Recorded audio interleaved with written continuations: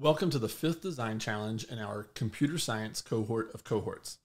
In this design challenge, we're going to begin using the KeyStudio 37-in-1 sensor kit that they market for microbit.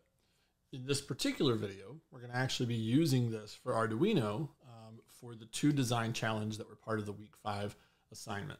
So we'll do the first design challenge, which was using an external push button or digital push button to control an LED module so that it stays on as long as we hold the button down. Then we're going to do the same thing but use the same equipment, but we're going to modify it so that we use the external digital push button to control an LED such that the push button acts as a switch that pressed once turns the LED on and pressed a second time turns the LED off. Now, one thing to note as we get into this work is that in this sensor kit, the natural state of the push button is high, and when we press the button, it reports a low. So it actually opens the circuit when we press a low versus closing it.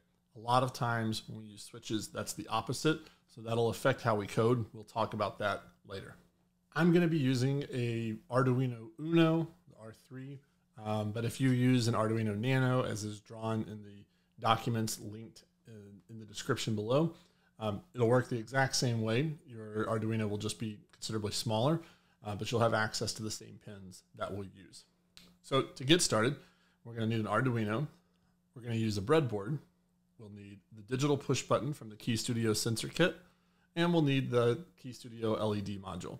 The other thing I'll point out is that I have attached female to female jumper cables. So there's a female jumper cable connected to the pins, to each of the pins on the modules, and it has a female end. But in order to use our breadboard, I'm going to need to connect male to male jumper cables that will go male from the cable here to male on the breadboard below. Now, because this is an introductory video, in case you've not used a breadboard before, I wanted to spend just a little bit of time explaining how this is going to work. Anytime we're trying to prototype in electronics, breadboards become a really valuable asset. This would be considered a full-size board. It's very long. You might have a half-size board that came with the kit that is, give or take a half of this. They come in all shapes and sizes. But generally, most breadboards work the same way. In this breadboard, and most likely any breadboard you would have as a beginner, the rows are each connected. So these are soldered together. So I've got, let's look here at row 60. I'll try to get that close to the camera for you to see. So here on row 60, each pin A, B, C, D, and E, are all soldered together. What that allows me to do is to place one cable or one component in pin E and another cable or component in pin, let's say, C. And because I connected those in the same row, it's as if I've soldered these two wires together. So these solderless breadboards allow us to use jumper cables to quickly make connections between components. And in many cases, we can even just plug the components directly into the breadboard without having to work through the process of soldering. The other two valuable pieces that we'll use regularly is on this breadboard, you'll see power rails, and they're identified with a blue for negative and a red for positive, and they're available on both sides. Now what these do, the power rails, are just soldered and connected all the way down the entire breadboard. So any of these positives on this side of the board are already all connected to each other. Same for the negatives. They're all connected to each other. They're not connected to the other side. So this positive is not connected to this positive. But these similarly are each connected all the way across. The red for positive and the blue for negative. Now, the red and the blue and the positive and negative labels are just that. They're just labels to help you keep track of what you're doing. Technically, these are just soldered female pins or terminals where you could plug a pin into. So it's up to you to connect power appropriately so that the positive terminal from your power source and the negative terminal from your power source actually creates these as positive and negative rails. This is a great way to distribute power to each of the components in our system. Both challenges require the same wiring schematic. So once we get this wired up, all we'll have to do is change the code in order to make sure that we've wired everything correctly and that our system operates as expected. So in this case, all we have to do is connect the digital push button and the LED module to the Arduino. So to do that, we can follow the image that was provided in the documentation if we don't know how to do this. But let's walk through the rationale. To get started, we're going to use the digital push button. And on the digital push button, you'll notice that we have 3 pins, S, V, and G. The S is going to be our signal pin. This is how we're going to send a signal to Arduino, so it knows when the push button was used. It's going to send a signal that way.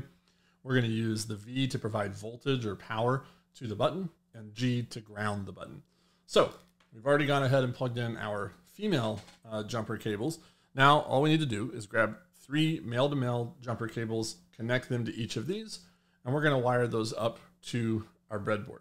As I go to connect my yellow cable to the breadboard, I realize at this point I've got nothing else plugged in. So I can really put it wherever I want, but since that yellow is my signal, I want to be mindful that I put it somewhere where I can connect on a row or column. I want to put it somewhere where I can easily connect the Arduino.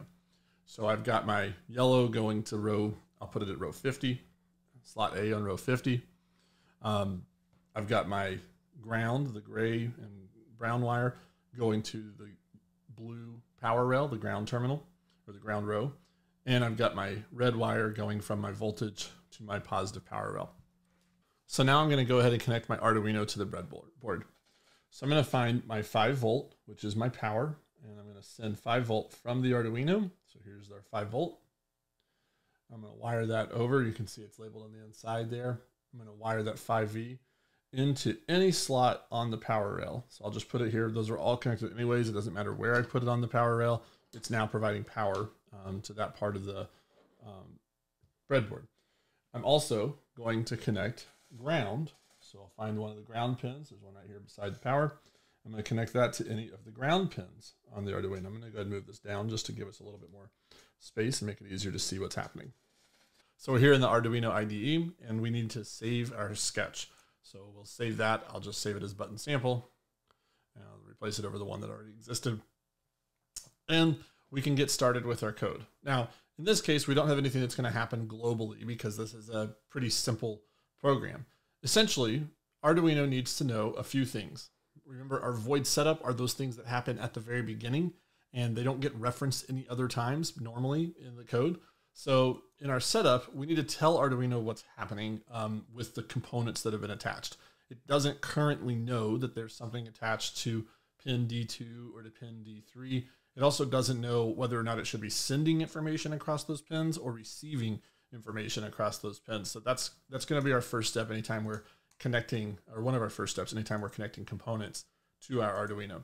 So we'll say pin mode 3, that's where our LED is connected.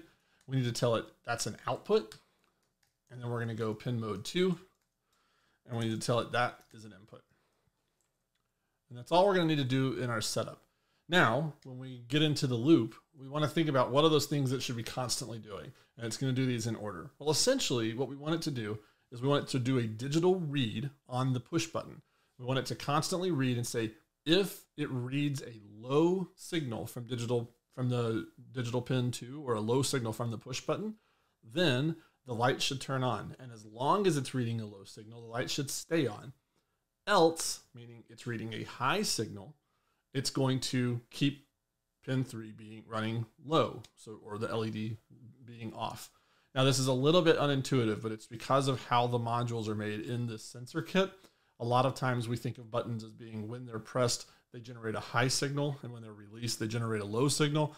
But that's just not how this kit was created. So we have to be mindful of that in our code. So we'll say, if digital read, we want to read pin 2, digital read pin 2, is equal to low. Remember, that means we have pressed the button. Then what should happen? Well, if it's low, or we've pressed the button, we want the light to turn on according to the design challenge. So we'll say digital write at pin 3, and we want to write pin 3 to high, or in other words, turn on the light. Now, else, if that's not true, so if pin 2 didn't read low, or in other words, pin 2 read high, then now we're going to digital write to pin 3 a low signal, or we're going to turn it off. Now, in the provided code, we've commented this. I won't do that on video here. We provided comments that you can see what's happening at each line of code. So we'll save this. And the last thing we want to do is make sure that we have selected the proper port, that we're sending this to our Arduino. Indeed we are. Okay, so we'll save this code, and then we will upload that to our connected Arduino. So, I have a syntax error. Let's fix that. Now let's upload and send it on. Okay, so we're back to our Arduino. It's wired up as we had done previously. We just downloaded the code. Let's press the button and see, did it work? We expect to press the button and the light turns on, and as long as we're holding the button down, it stays on, and when we release it, it turns off. So we can do this fast or slow, lots of times, or hold it in for a long amount of time. That seems to be working just perfectly.